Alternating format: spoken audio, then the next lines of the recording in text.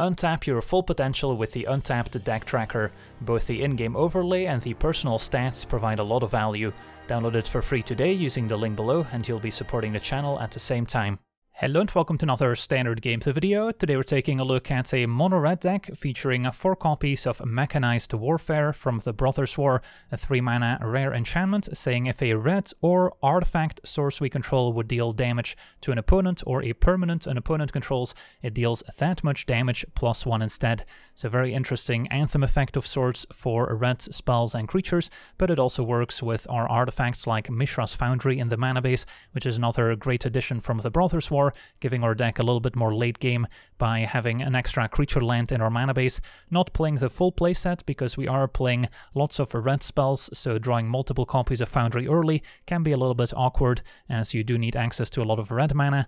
And then taking a look at the rest of our deck, we also have 4 copies of Monastery Swiftspear, another reprint in the Brothers War, and this is a staple across pretty much every red aggro deck in every format, so it's no different here in Standard. A 1/2 with haste and prowess, so it can deal damage early but also scales nicely into the late game, and prowess also works with enchantments, so it will also trigger off Mechanized Warfare, which is pretty nice.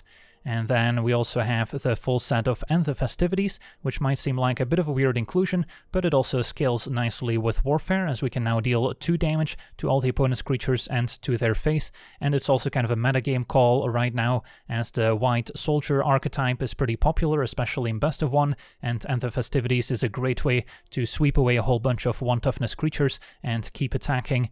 Then Kumano, another staple in red aggro decks, also an enchantment to trigger prowess. And the full set of Phoenix Chick, a 1/1 with flying and haste, cannot block, so it's only going to turn sideways to attack. And we can also potentially get it back out of the graveyard if we're attacking with 3 or more creatures and pay double red. Then it will enter from our graveyard, tapped and attacking with an extra +1/+1 counter on it.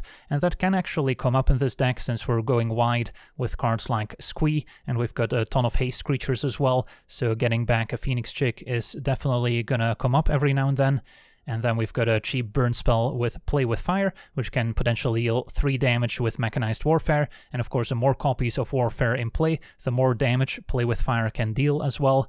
I'm also trying out 2 copies of Kasig Flamebreather at 2 mana, a 1/3 saying whenever we cast a non-creature spell, Flamebreather deals 1 damage to each opponent. So much like the prowess on Swiftspear, it also works off enchantments and planeswalkers, so it will trigger off Kumano, will trigger off Mechanized Warfare, and then now with Warfare in play, the Flamebreather will deal 2 damage whenever we cast a non-creature spell, and will also work nicely with our planeswalker. And then 4 copies of a Reckless Impulse as a great source of card advantage, especially in this low curve build that has a ton of different 1 and 2 drops. It's going to be pretty easy to cast both cards we find of Impulse, can also play lands off of it. So the longer we can hang on to Impulse, the better, since then we're more likely to be able to cast both spells. But sometimes we also just play it on turn 2 to maybe hit our 3rd land drop, or maybe set up our next turn as well. And also nice at triggering prowess and cards like Flamebreather. Then Lightning Strike, of course, another staple in red decks, dealing 3 damage to any target, also scales nicely with Warfare. And then at 3 mana, 2 copies of Squee, a 2/2 with haste, that when it attacks makes a 1/1 red goblin creature token that's also tapped and attacking, so going wide with a bunch of red tokens also plays well with Warfare, and we can even get Squee back from our graveyard, which can also happen in grindier matchups for 4 mana by exiling 4 other cards from our graveyard as well. And then 2 copies of Chandra Dressed to Kill, which also plays nicely with all the 1-drops in our deck, since we can on turn 3 play Chandra, use the first +1 ability, adding red to our mana pool, as well as dealing 1 damage to up to 1 targeted player or planeswalker, which can also potentially increase with a Mechanized Warfare in play. And then with a red mana, we can still play one of our many 1-drops, so that can lead to some very mana-efficient turns. And then the second +1 can provide card advantage by exiling the top card of our library, and if it's red, we may cast it this turn. So that one, unlike the Reckless Impulse, will not let us play lands, but still a nice source of card advantage. And if we ever get to the -7 ultimate, we can also burn our opponent out. And then our mana base, besides 3 copies of Foundry, also has 1 Crucible of Defiance as another land we can maybe channel to make 2 1/1s. Sadly, the 1/1s are not artifacts and they're also not red, so those won't synergize with Mechanized Warfare, but it's still kind of a freebie to include in a mono-red mana base.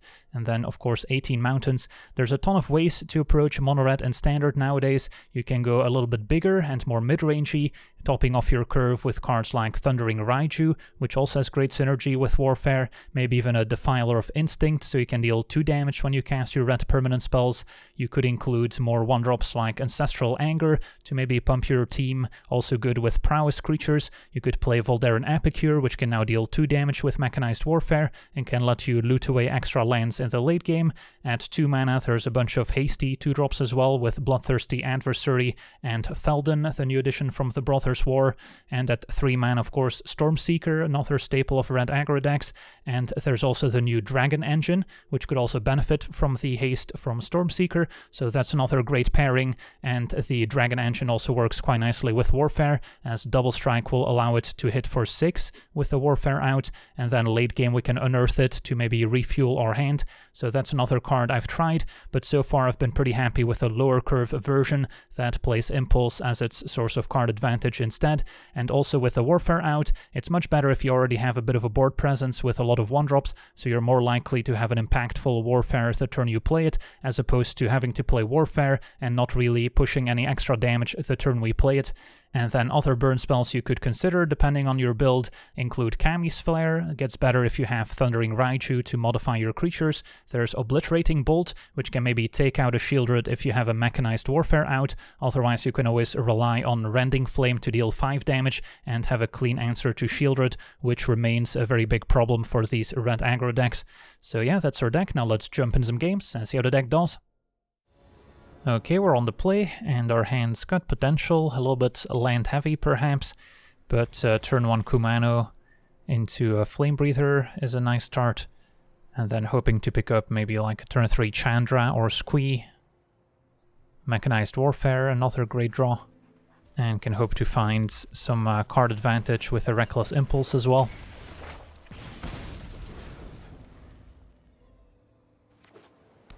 Opponent on a blue deck with turn 1 Delver, okay, and a Swiftspear the draw. So could go double 1-drop instead of Flame Breather, since Flame Breather is not triggering anytime soon. And then the question is, do we want a larger Phoenix Chick or Swiftspear? Your opponent's going to get a 3-2 flyer soon, so maybe getting a 2-2 that can still attack past it is the way to go.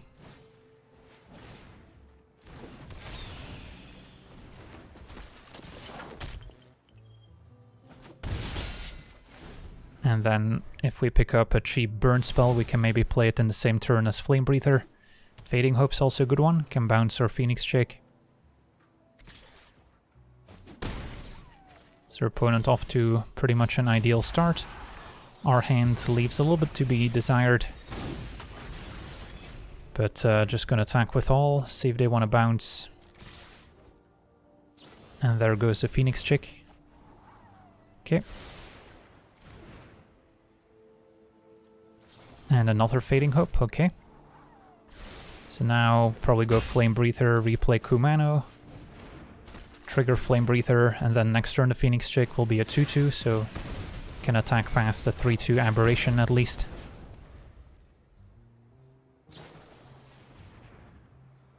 Opponent considers, and yeah, if they can find a Tolarian Terror to play for cheap, that's gonna be a pretty big roadblock.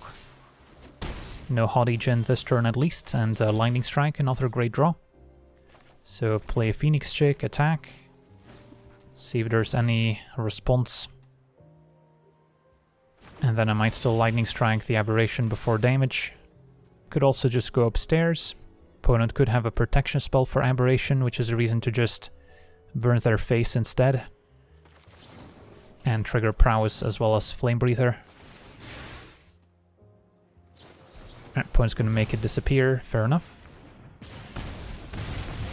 Opponent still drops to 7, next turn we'll get another 2-2 haste, but there is Haughty Djinn to play defense. Reckless Impulse, right on time. Let's see if we can find some more burn spells. I'll take a Mechanized Warfare as well. Squee. Okay, Squee's gotta be pretty good here. So what if we attack with everyone? Then Aberration can eat Flame Breather, Haughty Djinn can eat Squee, and then our opponent still takes 7. And if they don't block Flame Breather, we should still have lethal.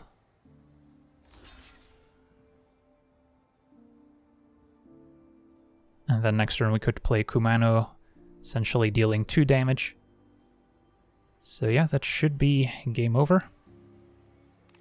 So our opponent had double Fading Hope early on, but it kinda played to our advantage since we didn't have much else to do with our mana anyways. So there we have it, on to the next one. Okay, we're on the play with a fine hand. No 1 or 2 mana creature, but some removal to hopefully set up Squee into Warfare. Alright, Swiftspear is probably still worth playing, as opposed to keeping up Lightning Strike. Since most 2-drops they would play, probably still at least trade for Squee. Alright, Loam Speaker can eat a 1/1.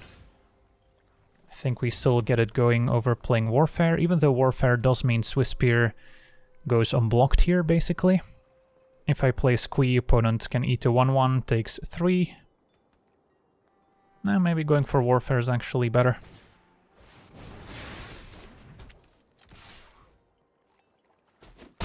Now we can also maybe deal 4 damage with Lightning Strike to take out a larger creature. It's gonna be a Gala Greeters. It's our opponent on a Naya deck. Play with fire, not bad. So, do I want to maybe Reckless Impulse to try and hit my land drop for the turn, and then I can still play with fire as the Gala Greeters. If I play Squee, then we let our opponent untap with Gala Greeters, which is not my preferred option. Could also just kill both of the opponent's creatures and attack with the Swiftspear, which is also very reasonable, although then I'm out of removal for later. If I can save the removal spells until after I play another Warfare, they will get quite a bit better too. Yeah, I think I try and hit my land drop here. Alright, find another Warfare. So in that case, attack with Swiftspear. And then play with fire to kill Greeters.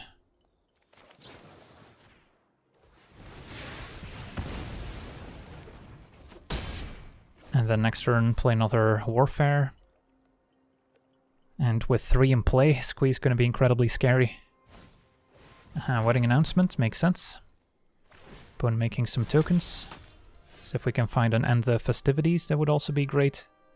For now, play Warfare before it goes away. Swiftspear attacks. Probably see a chump from the 1/1. And we'll let damage happen. Don't think I need to kill Loam Speaker, even though our opponent is stuck on 3 lands. So that would be a reason to still take it out here. Gonna wait and see if our opponent presents a larger creature. And then double Foundry with triple Warfare potentially, also quite threatening. That's gonna be another announcement.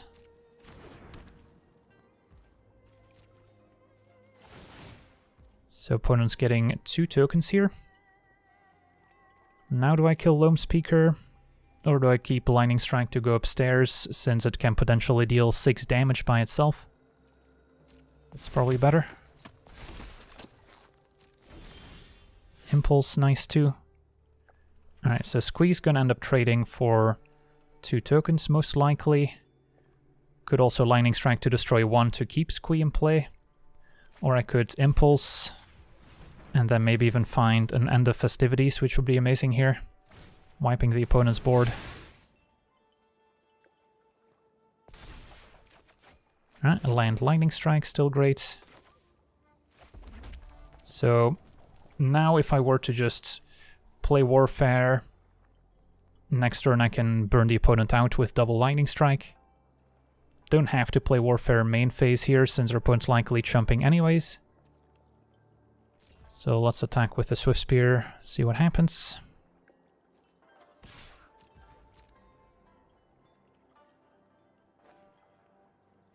Opponent chumps.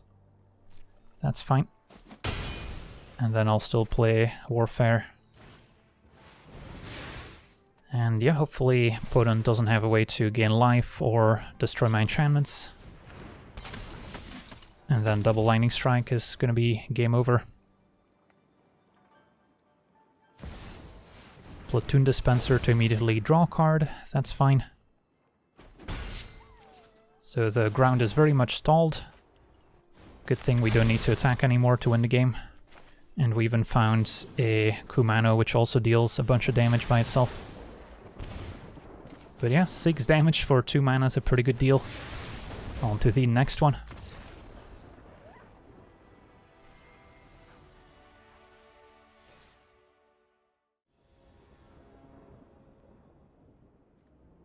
Okay, we're on the draw. Hand seems keepable.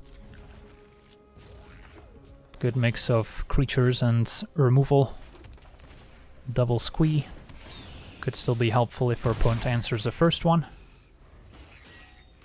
Opponent mono green so far, and Kumano means Squee will enter with a +1 counter next turn. Not sure if End of Festivities is going to be very good against a green deck. They tend to have some very large creatures. Okay, Squee can still attack into Tracker at least. So they will likely just eat the 1/1 token.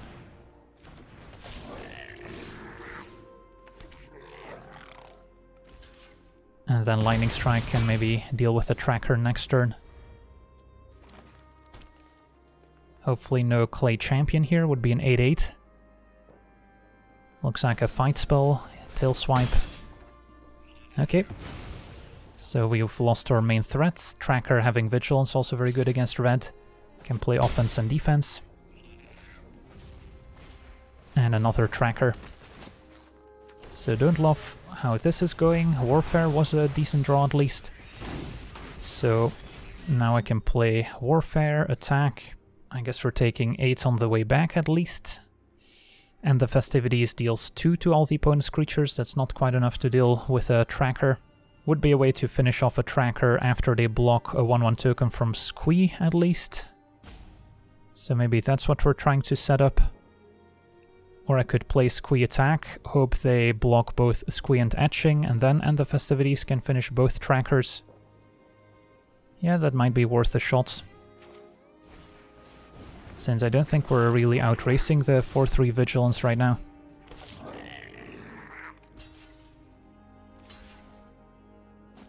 Okay, that worked. And then now, on a clean board, we might be able to leverage Warfare. Can maybe get back Squee from the graveyard.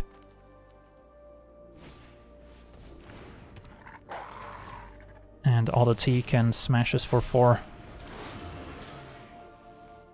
At least Warfare means the 1/1 gets past Pack Leader. And also now enables Lightning Strike to kill Oddity if needed.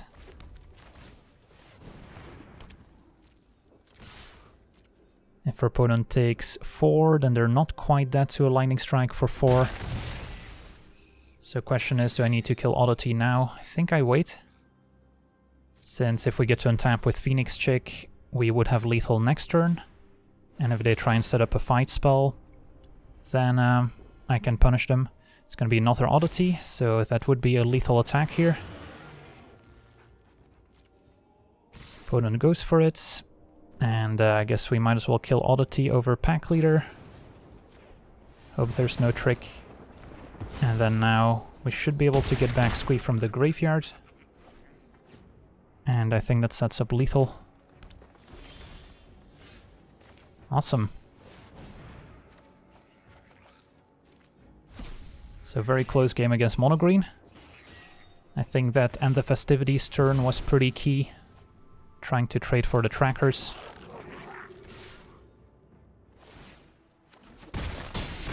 Sweet, on to the next one.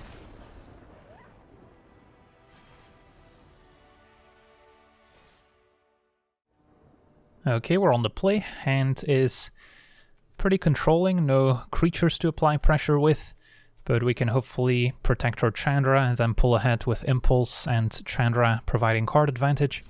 So I'll try it.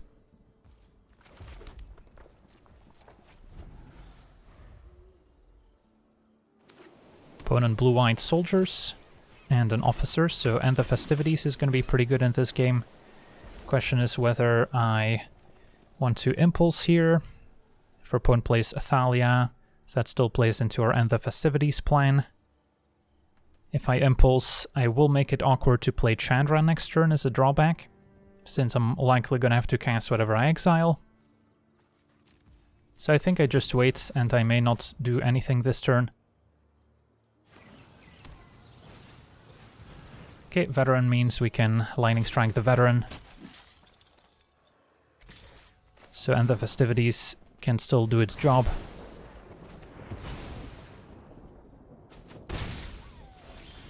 And then now Chandra. I could plus 4 mana End the Festivities. Or I could just plus 4 mana do nothing.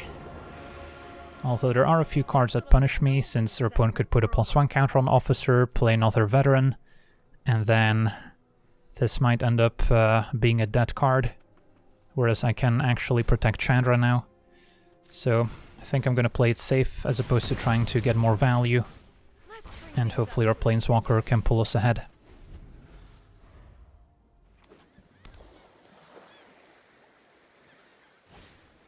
There's a Sky Strike Officer, also would have survived the 1 damage. Okay, so now I think I start with Reckless Impulse. Probably playing Foundry.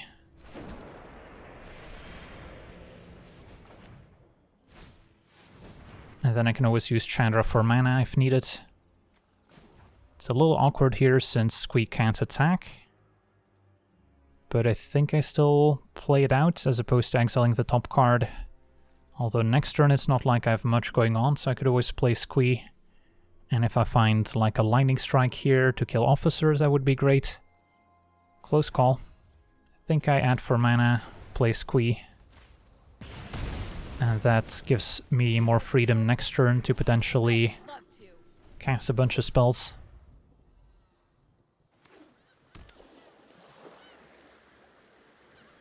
Officer's gonna attack.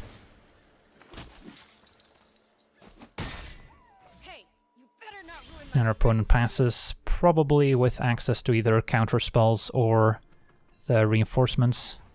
I'm just gonna have to exile the top card here, hoping to find something useful. Phoenix Chick, that's something. I can play it, animate Foundry, attack. And our opponent's probably trading for Foundry after drawing with the Sky Strike Officer.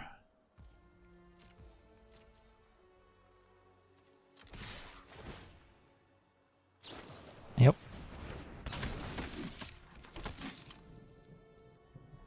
They could also be more aggressive, try and preserve their board to next turn use the Veteran to put counters everywhere. They might also try and kill Chandra here, leaving them with enough power and toughness. Alright, they do trade for Squee. And then the Sky Strike can draw on the way out. So, don't love how this game is going so far, especially with 3 lands in hand. And our opponents got the Officer drawing them an extra card each turn, so wouldn't be able to survive that for very long. Another End of Festivities could maybe come in handy here, as Officer goes after Chandra alongside the reinforcements, and there's End of Festivities. Could add mana if I wanted to. Let's say our opponent has the counter spell. I would have to pay 4, so I can still pay for it without Chandra making mana. But it is also 1 damage. Is that worth it? I guess we'll exile the top card still. Maybe find something more exciting. Just a mountain. At least we don't have to draw it next turn. So step 1, End the Festivities. Can pay for a counterspell, no counterspell in sight. And then we can still Squee. And smash. Opponent falls to 7. And yeah, we're slowly improving our position here. And our opponent explodes. Awesome. Very close game against the blue-white soldiers, showing the importance of End the Festivities as a 1 damage sweeper. And we leveled up. Okay, we're on the draw, and our hand could be pretty powerful with a third land here. Swiftspear into Flame Breather, double Warfare will start adding up. Can trigger the Flame Breather as well, and then Chandra also becomes much more effective. Found our third land, opponent black-white. So they might have ways of even destroying our enchantments. Turn 2 adversary. Okay, just play Flame Breather and pass. And then next turn, if I play Warfare, the Swiftspear can still attack into adversary.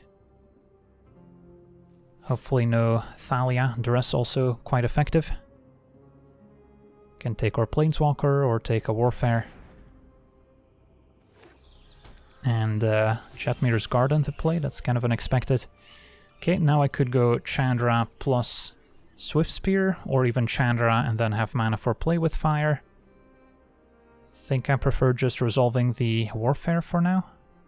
And then Swiftspear is fine to attack, and then next turn I could have a pretty explosive turn with Chandra. And the earlier we play Warfare, the more damage the Flamebreaker will deal as well. Opponent accepts the trade.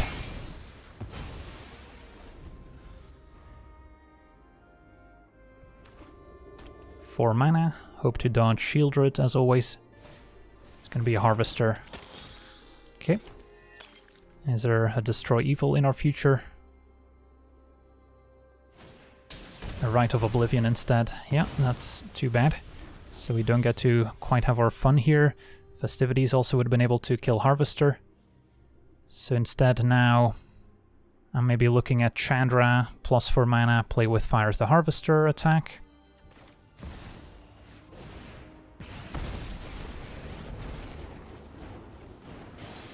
Make it more difficult for the opponent to flashback right on Chandra. Aw, you're looking a little singed.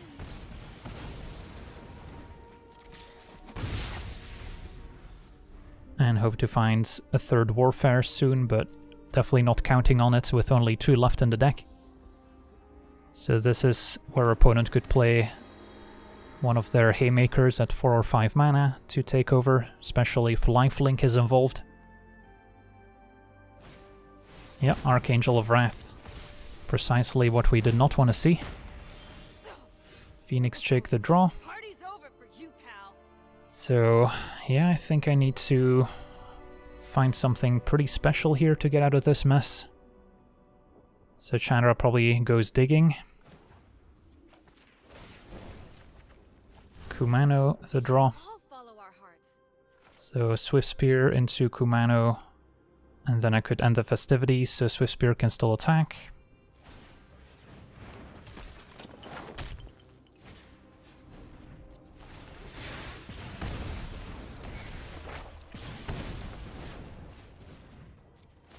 And then we would love to trade for the Archangel, but that's probably not happening.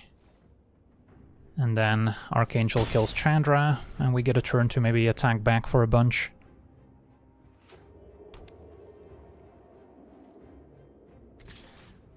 So Chandra down. Just when I was having a good time. And a wedding announcement to make a 1/1. Okay, Lightning Strike a little bit late to the party. At least Phoenix Chick gets a counter. Wouldn't be able to block Archangel, so we're just attacking. And then I wonder if I should just Lightning Strike here to enable Swiftspear. I guess we'll see if they want to block. Opponent chumps, so no reason to Lightning Strike now. Can maybe keep it to finish off Archangel if they block with it. Harvester, not bad either. Allows them to flashback right with a blood token to exile one of our permanents if they want to. Will cost them 1 life with caves at least. So opponent exiling Phoenix Chick. That works. I could kill it in response so it doesn't get exiled. Don't think that's worth it. And Archangel attacks. Okay, so let's do some math. Opponent's at 10, and they get an extra 1/1 token. So what do I even need to draw to stand a chance? If I Let's say find a Squee off the top, kill Harvester end of turn, untap attack. Then opponent will be at 9 from the Flame Breather, jump Squee, take 4, 5. Still probably not beating the Archangel anytime soon. Another End of Festivities could maybe come in handy here.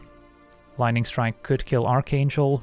That's probably the only realistic way to win this game, I think. So I'm gonna save the Lightning Strike. Alright, another Lightning Strike means we can potentially double Lightning Strike. For now, let's attack. I might be better off just killing the Harvester now. Or do we try and kill the Archangel? Opponent will get another 1/1 next turn most likely, as well as give the team +1/+1. If I kill Harvester now, they could jump Swiftspear and still take 3, 4 damage total down to 6, attack with Archangel back up to 9. If I let them block, they might put Harvester in front of Swiftspear, and then I will lose Swiftspear even if I Lightning Strike. So maybe I'm better off just killing the Harvester here. Because yeah, otherwise they could also block Flame Breather. So I think that's kind of a forced play.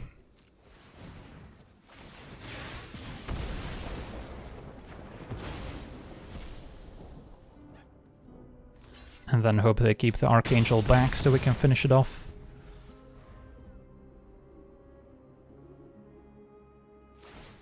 Okay, opponent passes, and a Reckless Impulse is a draw. That's another interesting decision here. Do I cast Impulse, hoping to find a land so I can still Lightning Strike? That seems worth it. If I just go to combat attack, they put token in front of Etching, Archangel in front of Swiftspear, maybe, although they could also block Flame Breather, in which case Lightning Strike's not enough. So I think we do Impulse.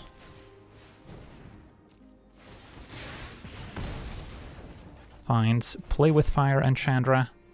So now what happens if I attack with everyone? Then they could put 2/2 in front of Swiftspear, block Etching. With Angel I can kill my own Etching to deny the life gain, opponent still survives. Or I could just attack with Swiftspear, and then if our opponent blocks with Archangel I can finish it off, assuming no shenanigans. And then I probably don't attack with Etching or Flame Breather. Sure. And then maybe Chandra can help us win a longer game. Opponent blocks Swiftspear, so we're forced to try and kill it here. Opponent will gain 4 life back. But at least a large life linker is gone now. Wouldn't be able to survive a second one. Opponent cycling tower is a good sign. Opponent passes, and now I can go Chandra plus Lightning Strike, if I want to.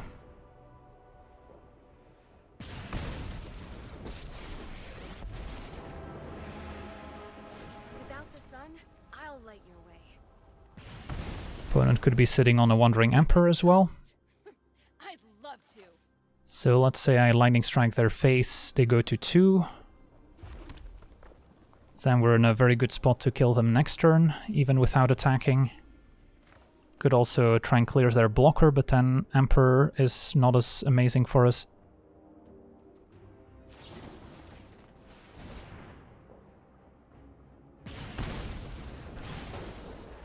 Opponent's at 2, and then I don't really see a reason to attack with my creatures.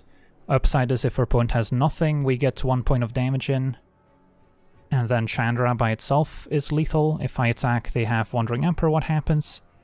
They could grow the 2/2 and then next turn minus, and that's kind of a disaster. So I think I just pass. Opponent just had another Jetmir's Garden, that's fine. So yeah, if we find another non-creature spell, we might be able to end the game next turn. But another Archangel will quickly stabilize our opponent.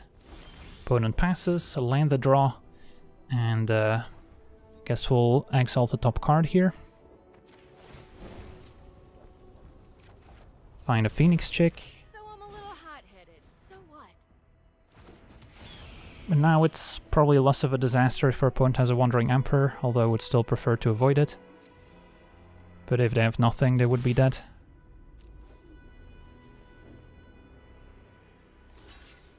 Opponent blocks Flame Breather, could see spot removal on Etching. Voltage Surge, that's fine. Opponent falls to 1. And I'll pass, I guess. Infernal Grasp does not do it, since our opponent loses 2 life, and our opponent explodes. Yeah, the drawback of Infernal Grasp over Go for the Throat. Super close game here against Mardu midrange, and the Archangel was very good, but ultimately not enough by itself. So yeah, this Monored aggro definitely has some staying power. If it gets to untap with a Mechanized Warfare, it can do a ton of damage, but even without it, it's still capable of winning some longer games thanks to the card advantage from Reckless Impulse and Chandra. So that's going to do it for today's gameplay. Want to thank you for watching, hope you enjoyed, and as always, have a nice day. I also want to thank all my patrons for being part of the channel, and you can become a patron yourself today and decide the topic of future videos over at patreon.com/LegenVD.